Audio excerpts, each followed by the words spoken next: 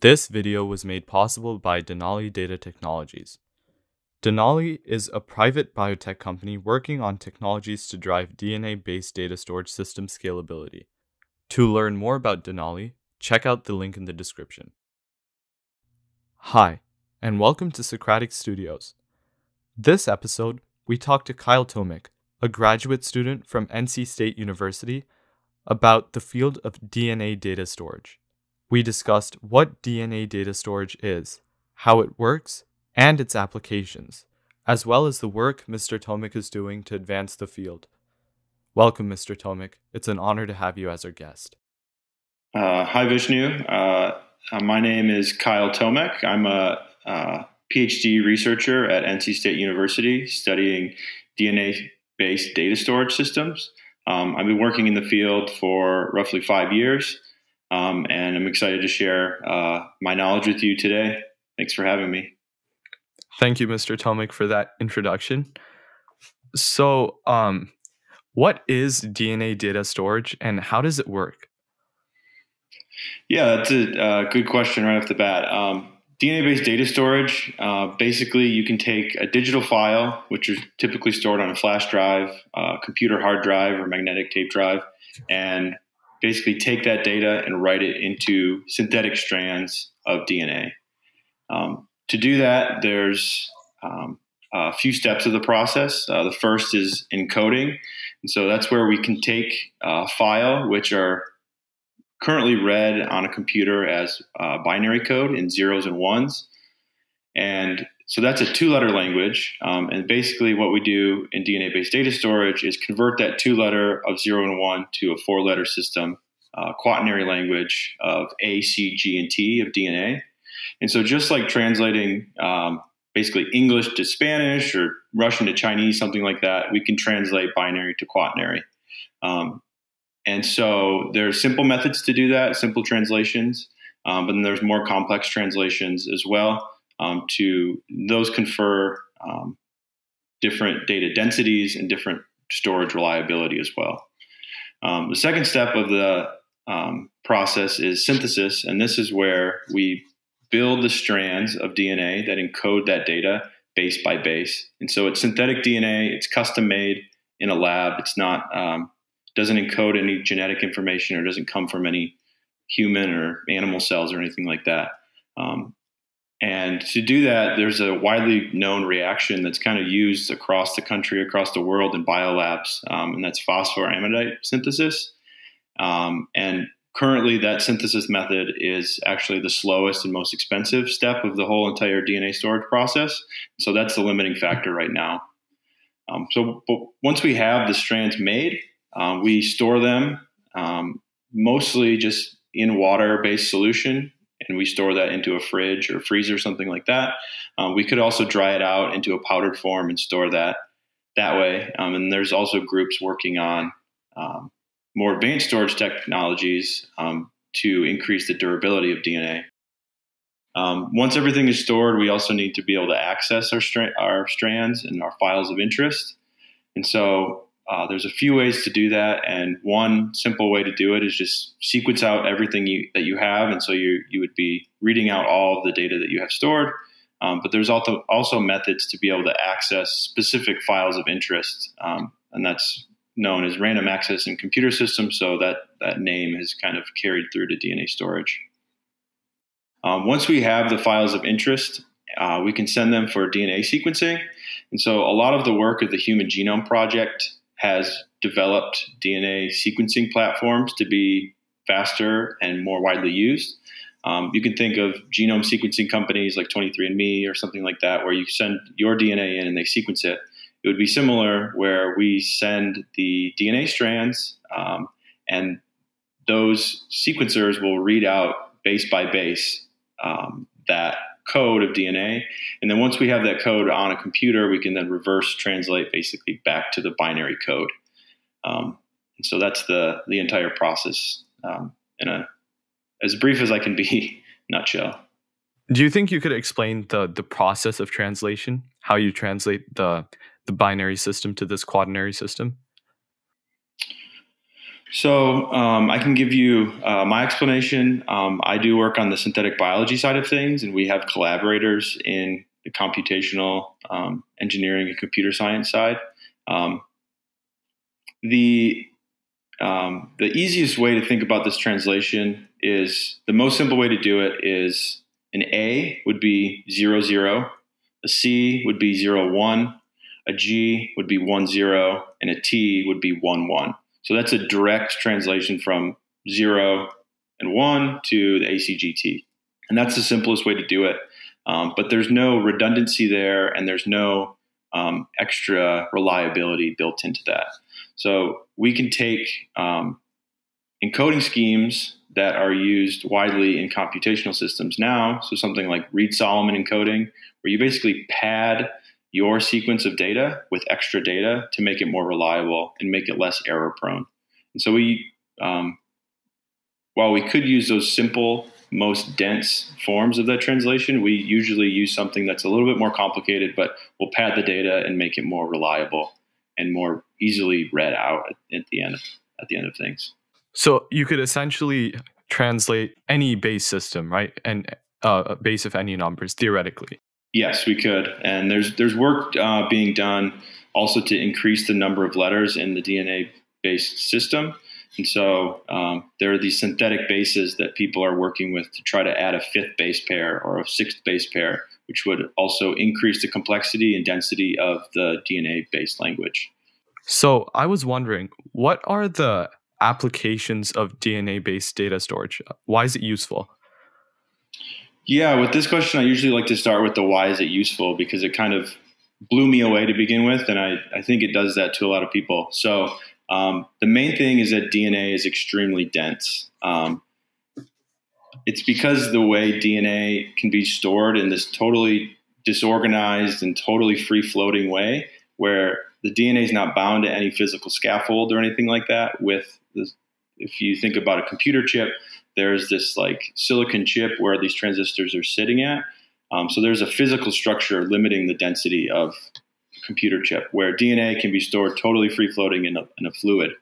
And so DNA can be up to or more than 1 million times more dense than any current storage technology that's out there today.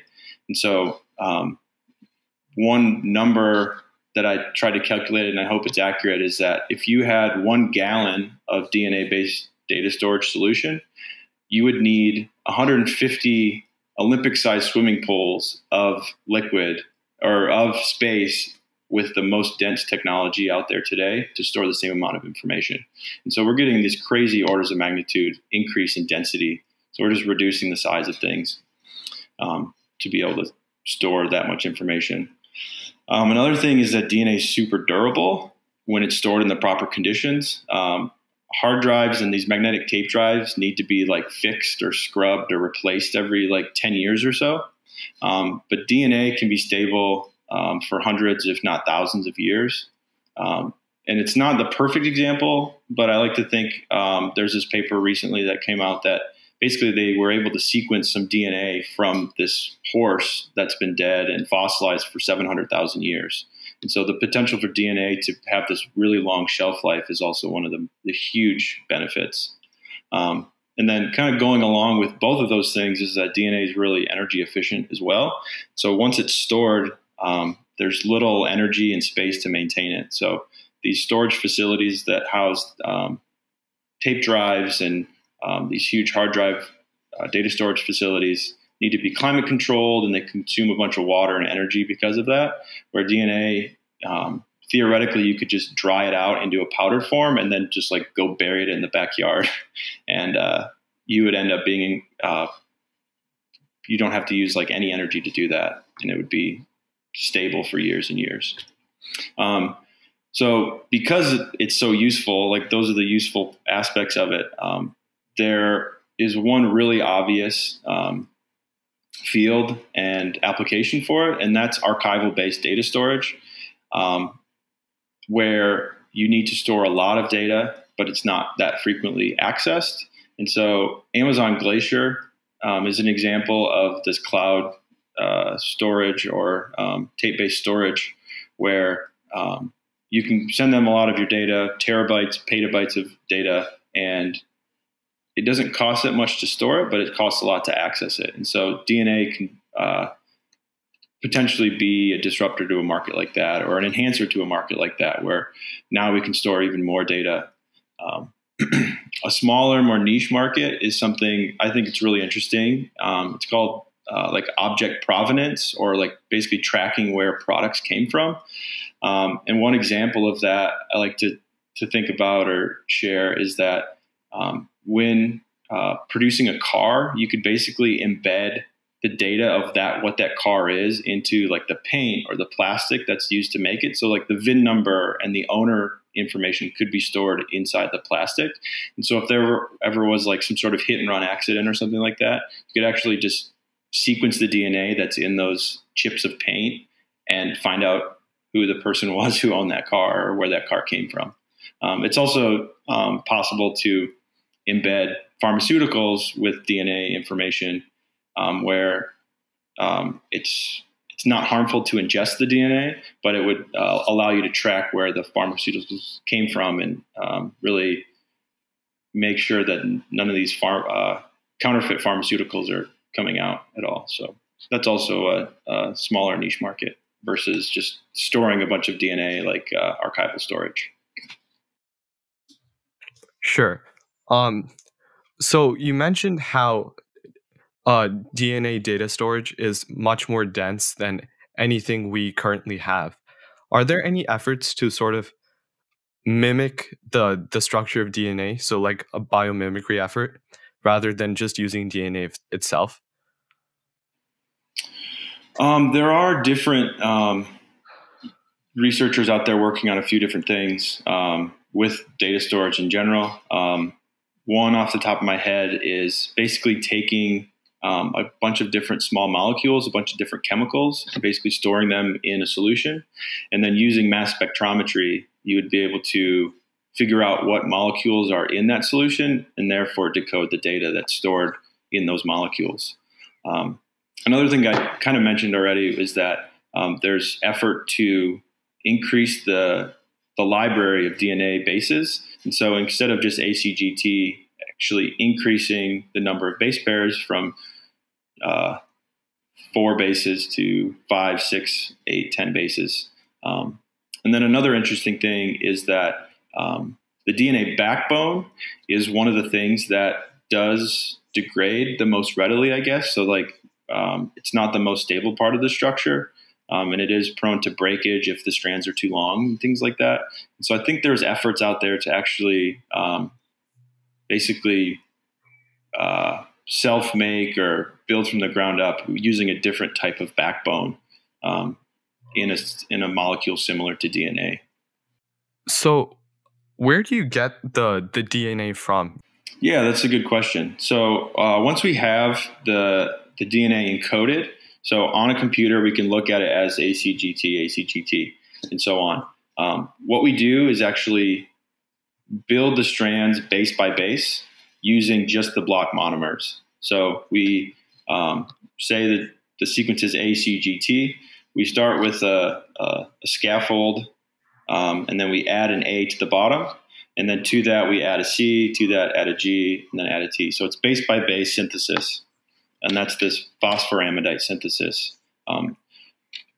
In our lab specifically, we don't personally do that synthesis method. We actually outsource it to different companies. And depending on how complex the DNA that we're ordering is, we can order different amounts from different companies. And so there's a lot of basically vendors or companies who supply a lot of biolabs across the world with their customized DNA.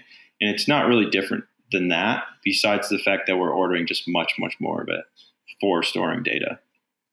So on to your work specifically, what issue with DNA data storage were you trying to solve?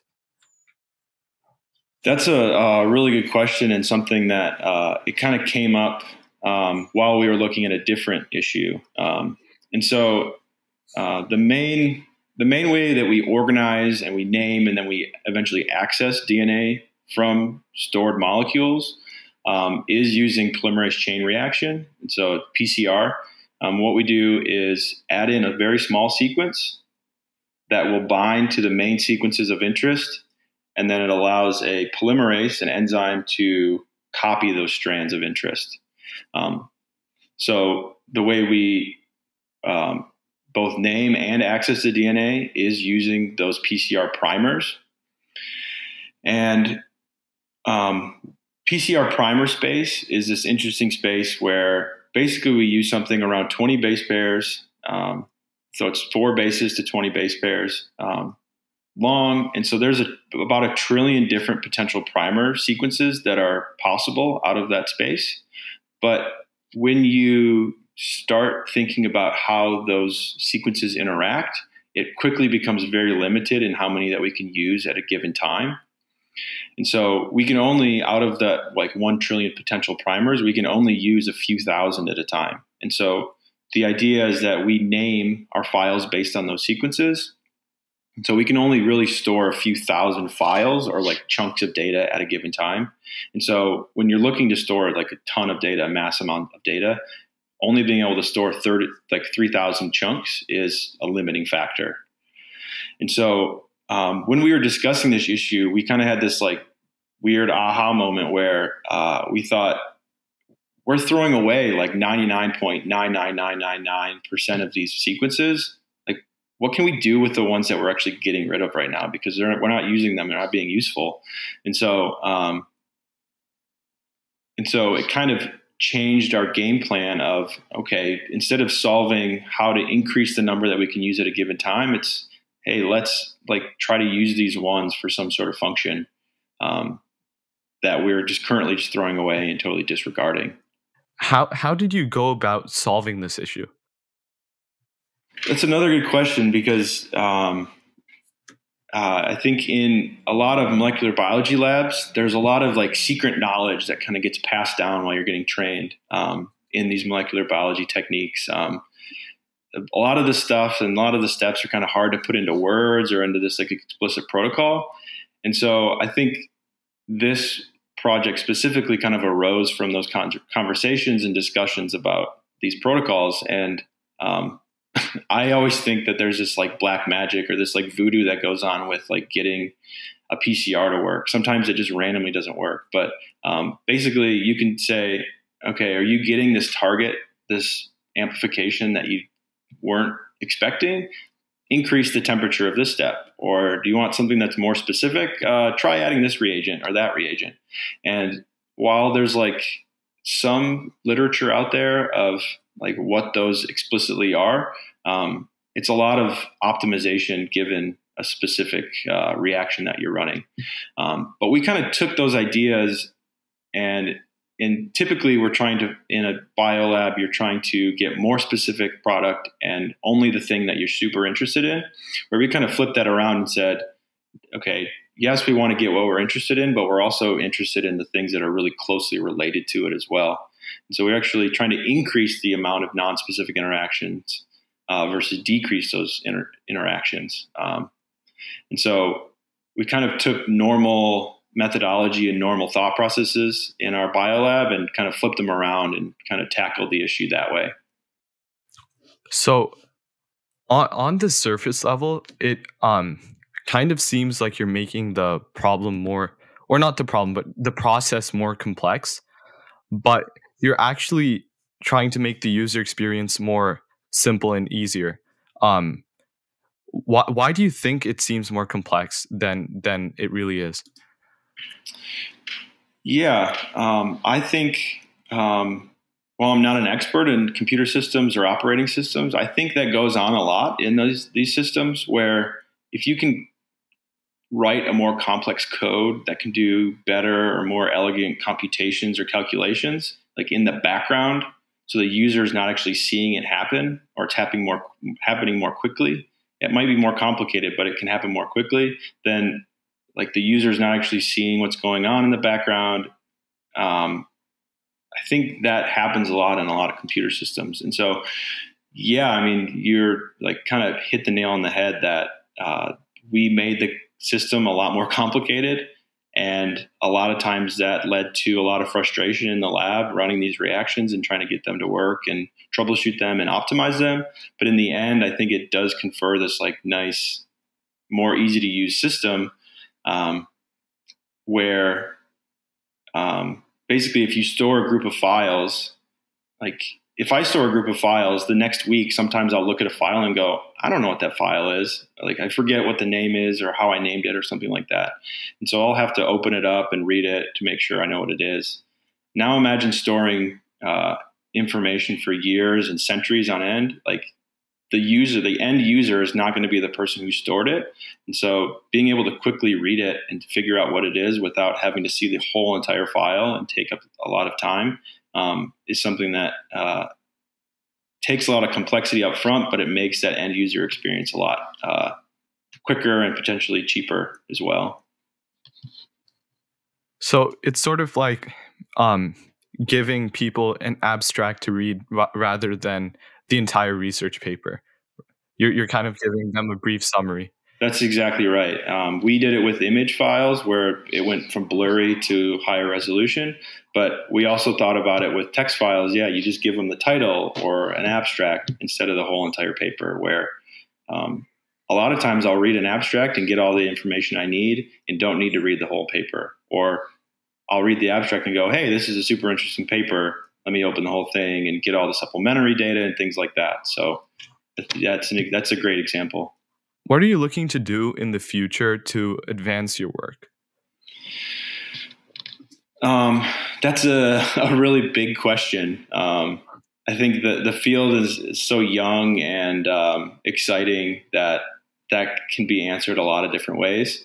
But something that my group at NC State has always kind of dreamed about is taking this idea from the library. Basically, we're reading about it and studying it and trying to plan for it, taking it from there into the lab and then eventually into the hands of everyday people. I think when I first was starting, I remember daydreaming and thinking about like, hey, eventually, potentially we'll be able to have so much data, just like all of the world's data in this really small form, and everyone is going to be able to have it like basically in their pocket. I mean, if you think about even like 20 years ago, like when the internet was really like getting popular and things like that, and computers were starting to like be in every house across the country, I don't think anybody really thought about like, oh, one day we're going to have these supercomputers in our pocket that can connect us to the entire planet like in the blink of an eye. And so I think eventually there's going to be this like seismic jump in DNA-based data storage and DNA computation that takes it like to these unthinkable places. And I think it's just super cool to be able to work in a field that has that type of potential for it. So on a final note, what about DNA data storage gets you the most excited? Yeah, I mean, I think I tried to touch on it with that last answer, but I think it's just the potential of it. I think using these really understood systems and these really fundamentally easy and relatively simple systems to create this like orders of magnitude increase in data density and data capacity is just incredible. Yeah, and I think what's really exciting right now is that there's a field being formed, and there's actually a group of scientists and researchers and companies that's kind of forming this alliance of data storage. So it's called the